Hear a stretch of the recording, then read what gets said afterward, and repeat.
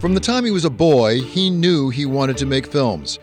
He lost his mother at the age of 11, but he first saw his father cry when they went to see a movie together, showing him the power of telling stories on film.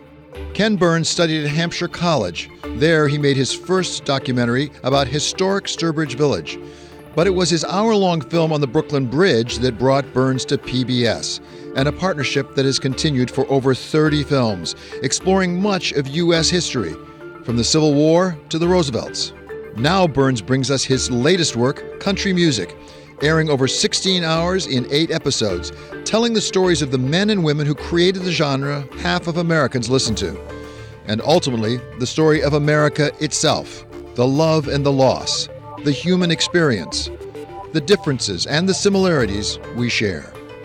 On Bloomberg Big Decisions, Ken Burns. Ken Burns, welcome to Bloomberg Big Decisions. Great to have you here. It's great to be here. Thank you, David. Let me start at the beginning in the sense of why history? You know, I had a crisis when I was 40 years old, and my late father-in-law, who was an eminent psychologist, and I were talking. And he said, look what you do for a living. You wake the dead. You make Abraham Lincoln and Jackie Robinson come alive. Who do you think you really want to wake up? And what he was referring to is that my mother had died when I was 11 after a nearly 10-year illness, cancer. And I spent an entire dislocated childhood coping with the illness and her imminent death and then her death and the aftermath. And I think that in some ways he was right. I'm into history because it's about trying to make those who are gone come alive again, to what I've called an emotional archaeology. Does it work? I mean, do you, through your work, feel you have some connection still with your mother, or is that taking it too far? My mother died on April 28th, 1965, and my dad, who had a fairly strict curfew for my younger brother and me, forgave that curfew if there was a movie on TV or something to go see at the Cinema Guild or the campus theater near our house, even at 11 o'clock on a school night, or a movie going till 1 a.m. on a school night on TV. And I watched my dad for the very first time cry. He hadn't cried when my mom was sick or when she died or at the funeral. And when he cried at a movie, I went, I get it. That's what I want to be. I'd just turned 12. I ended up going to Hampshire College, and all of the teachers there were social documentary still photographers and filmmakers that reminded me, I think correctly, that there is as much drama in what is and what was as anything the human imagination comes up with. And I do think it works. I do think there is something that happens in the combination of the images and the words and the music of our films, whether it is that first one on the Brooklyn Bridge that I did, or the Civil War, or baseball, or recently Vietnam, and now country music, in which that emotional archaeology at moments is present, and you feel a sense of what I feel. I've spent my life studying us, both the lowercase two-letter plural pronoun, and also its capitalized version, the US. And what I've come to understand is that there's only us, there's no them. As much as our binary dialectical society wants to say there's an us and a them, there's not. At the same time, you and I grew up about the same time in Ann Arbor, yes, going to the same high school. And we were living in a time that was very much us and them. Yes. We saw it in Watts. We saw it in Detroit, not far from Ann Arbor, exactly, as they burned the city down. And we also saw it in Vietnam. It was us versus them, yep, the people who were for the war and against it. Did that form part of who you are today? Oh, most definitely, most definitely. And I think it's taken me a long time not to shed, because I am a political person. I am a person in the world. I am a person who digests media. I can't help but set up these oppositional stuff of red state, blue state, young, old, black, white, gay, straight, rich, poor, north, south, east, whatever we do to make sure that we know that there's something I'm distinct from you. You went to Hampshire College. I did. An excellent school, but it's different. It's different. It's the easiest thing I can tell you, David, is it's graduate school at an undergraduate level. So if you need, when you go to college, and most people do, to have their hands held and take the 101 this and the 101 that, it's not for you. But if you've got a fire in your belly, if you know what you're after, if you know what you want to do, and that includes doctors and lawyers as well as Indian chiefs and other things, documentary filmmakers, it's the best place. Were you making films when you were at Hampshire? I was trying to. I had unbelievable teachers, still photographers, Jerome Liebling and Elaine Mays, who also made films. When did you decide it's documentaries you want to do rather than fiction? I think it's when I arrived at Hampshire and saw that they were saying that there was as much drama in what is this moment, or what has gone before, the past, history, what I work in, anything the human imagination makes up. But let me just say that what you're asking about is really, in essence, a question about story. So the laws of storytelling apply to a documentary filmmaker just as they apply to Steven Spielberg. Steven can make stuff up, and I've talked to him on stage about this. He can make stuff up, but we're doing the same things. And, you know, originally documentaries were more didactic, they were educational, expository, but as soon as we got into telling stories with documentary, it's the same laws apply, except I can only have the Battle of Gettysburg take place on July 1st, 2nd, and 3rd of 1863, and it all goes back to, you know, Aristotle's essay on poetics. I mean, we're all talking about that, whether it's a stage play, whether it's a book, whether it's a short story, whether it's a movie, whatever it might be. I don't know anything more dramatic than this country music or the Vietnam series. When you make a documentary, what is your goal? Are you going for the story that reflects a larger truth, or are you trying to get it just as accurate as you can? That's a smart question. I'm trying to get it as accurate as I can, but I know that I'm constantly butting up the facts of things, and sometimes the requirements of story cause yielding. I mean, filmmakers are notorious. This scene is working, let's not touch it. But I have a neon sign in my office that says in script, it's complicated. Meaning, have the guts to open up that thing that's working and realize we may destabilize it. It may not work as well as it did before, but we're going to be more accurate. And sometimes, as Wynton once said to me in our jazz series, sometimes a thing and the opposite of a thing are true at the same time. You've got to be able to contain contradictory facts. And people are hugely contradictory. You know, the preacher who is preaching against the evils of sex and sin and homosexuality, who's having an affair with young boys. I mean, that's a classic and egregious example, but most of us have both things in us. When was the first time you had a film that you said, okay, that's it, it's a documentary? Was it the Brooklyn Bridge film? I think, for all intents and purposes, the first film is the one that was first broadcast on public television on the Brooklyn Bridge, which I spent forever trying to make and, you know, figure out how you edit, how you tell stories with photographs. My dad had been an anthropologist and an amateur still photographer. I'd been trained less by filmmakers than by still photographers. So for me, still, the DNA of any film is a still photograph and what you can do with it. And so I don't just even look at the photograph, I also listen to it. Is that bat cracking? Is the crowd cheering? Are the troops tramping? Are the cannons firing? So Waking the Dead is also in relationship to taking what is essentially kinesthetically static, a still photograph, and giving it movement and emotion. So that those two things, I found that if you tilt up from what somebody's waistband and there are two pistols stuck in it, Civil War photograph, right? And you tilt up and it's this kid that's can't be more than 14 years old. Haven't you told a story? Or what if you reverse that and you start at this innocent kid and you tilt down and in his waistband are two revolvers, no holsters, just stuck in there. There's a drama and a tension that you've created just by moving. In the second or third shot of the Civil War series, there's a pan along a person lying down until you realize it's a dead Confederate in Devil's Den in the second day of the Battle of Gettysburg. And it just has a poignancy and a kind of effect that you wouldn't get if you just held that photograph at arm's length and you try to make it come alive. And so I've always been trying to will those still photographs or whatever we have to work with. Now, how do you choose your projects? Do you have to love them or enjoy them? The glib answer is I don't choose the topics, they choose me.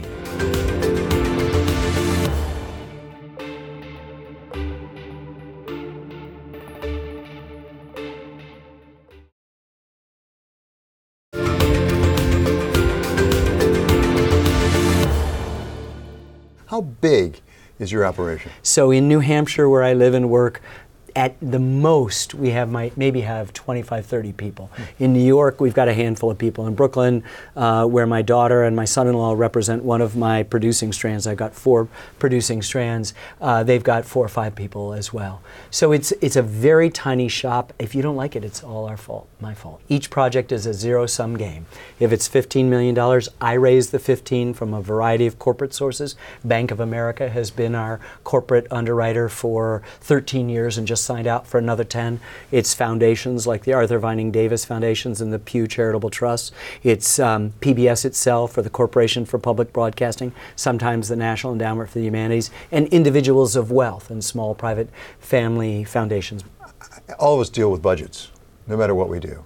How do you know that you said $15 million, just for example? We don't know. Because how many years did you work on country music? So country music is 8.5 years. 8.5 years. There's no project you start. 30 million budget. So here's what happens. It grows, and I go out and raise more, which is a good thing. I'm not going to someone and said, I need more money. I just go, we need more money, I got to get back out on the road. And I have a nonprofit that was created by friends called the Better Angel Society that raises money from individuals of wealth and small private family foundations. And they've been unbelievable for us. But let me tell you, there's basically no business model for what I do. Like, I could go and end all my fundraising problems tomorrow by going to a premium channel or a streaming service, and they'd pay me the $30 million it took to do country music or the Vietnam War. But they'd want it in 2.5 years. They wouldn't say, Vietnam, sure, take 10.5 years, which is what I needed, or 8.5 for country music. Their model doesn't work in that way, and mine does. We never stop researching. We never stop writing. All leaders have to think about story and narrative, no matter what you're reading. That's right. You have to have a story for the organization. There's a balance between taking in information, being open-minded, and saying, I want to hear it all points of view. How do you strike that balance? How do you keep your mind open, but at the same time, just not have a point of view, not have something to say? That is as smart a question that's ever been asked me. I'm not sure quite how to answer it. It's so in-depth and complicated. One of the things we've learned is to trust that process that I described. It's sometimes tough to stand there and not know, and permit that not knowing to obtain for a while until you can figure out a way to tell it. It's tough to say it's complicated and take that perfect scene and undo it and add something that does in fact diminish it from that perfection but makes it better, and it fits in with its brothers and sisters scenes in that episode. You work with good people. That's the first thing, which I'm sure you would understand. People who understand and trust that process as well. At the end of the day, my job has to be to decide that very moment. And I think the essence of leadership is that. It is not so much the exertion of power as it is the timely exertion of it. And then we move up the kind of hierarchical ladder through the associate producers and the archivists and the assistant editors and up to the producers and myself to figure out what we're going to do. But it's valuable to listen. And sometimes the art of leadership is not making a decision. It's permitting other people to own that decision or to postpone the decision. And then, of course, there's that time when you absolutely have to say, no, we're doing it this way. What part of no don't you understand?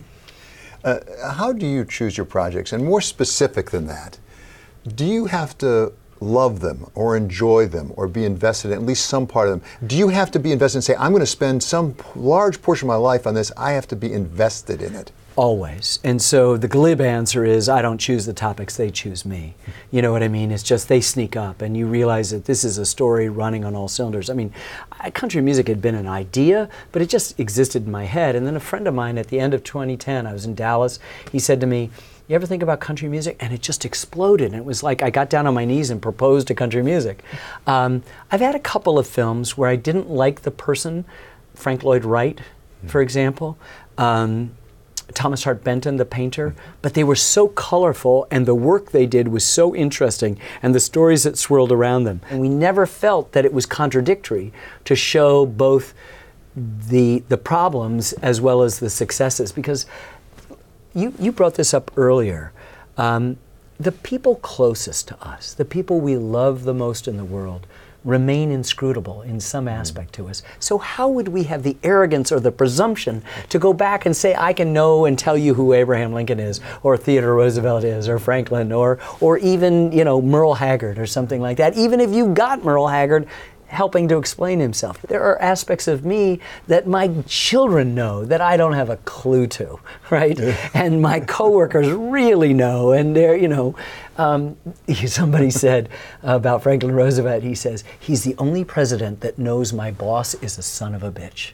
And I love that. There was something about, he understood the dynamic of what it was enough to know that everybody thinks that their boss is a son of a bitch. When you first took a look at country music, did you understand what it would be? Watching this, there's a little bit of a sleight of hand, because it's actually a history of America. If you do this deep dive, you realize, oh my God, the banjo's from Africa. This is a story about race.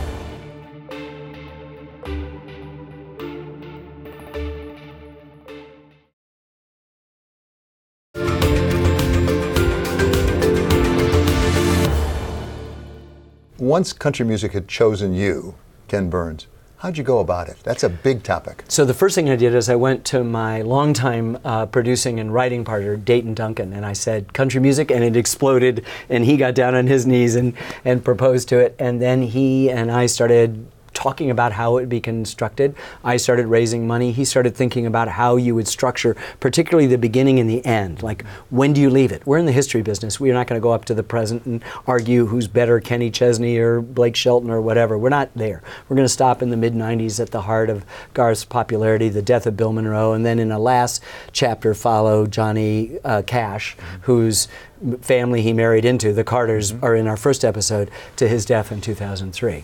The end was pretty much we could agree on. But where it would begin in the 1920s, and then at what point we would stop and go back and collect the centuries of African and also Celtic and British Isles history to bring you up to the present, and we could resolve the first episode by launching the two great supergroups, the Carter family and Jimmy Rogers, a superstar.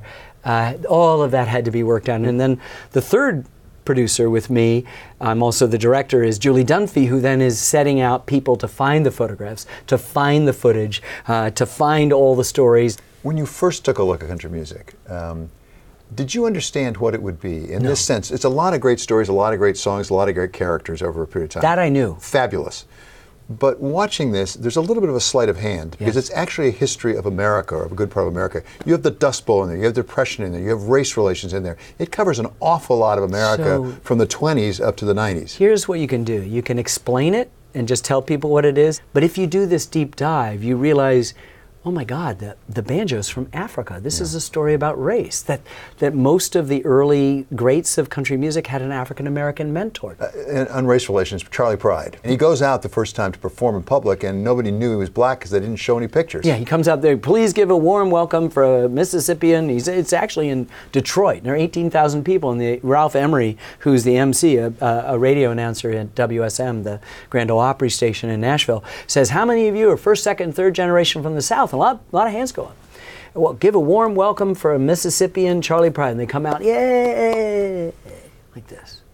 And he goes out and he says, well, I must be shocked seeing me wearing this permanent tan, little titter of laughter. And then he opens his mouth. Yeah. And he's got one of the greatest voices you've ever heard. And he's been successful on the radio because no one's saying this is a black man. They're just saying this is a good voice. So there's Charlie Pride. He goes on to have 29 #1 hits. He's the first person of any color who's a CMA Artist of the Year 2 years in a row. It's one of those transcendent stories that belie all the conventional wisdom. Oh, country music is just about good old boys and pickup trucks and hound dogs and six-pack of beer. You know what country music is about? It's about love and loss. The human project, the human experience is we don't get out of this alive. Loss is a huge part of what happens. And when you have Hank Williams singing, hear that lonesome whippoorwill, he sounds too blue to fly, the midnight train is whining low, I'm so lonesome, I could cry. There's not a human being that doesn't know what he's talking about. So if you want to sort of reduce country music to some just a conservative, white, southern, rural thing, you've missed some of the greatest poetry and some of the greatest art there is. It's love and loss, but not necessarily the love and loss that we think about, because we have a tendency to think about it as romantic love and loss maybe of a girlfriend, a wife, a husband, things like that. Go back to Dolly Parton and Porter Wagner, when she writes, "I Will Always Love You." I always thought that was written about romantic love and a breakup. She's talking about, it's a very different situation. It's a woman's declaration of independence from a man who has kept her from realizing her full potential. When Loretta Lynn sings, "Don't come home a drinkin' with lovin' on your mind," nobody in rock and roll is dealing with this. Nobody in folk music is dealing with this. This is the mid-'60s, the same year the National Organization for Women is founded, the same year the term women's liberation goes into the lexicon. She's doing that, and then the pill.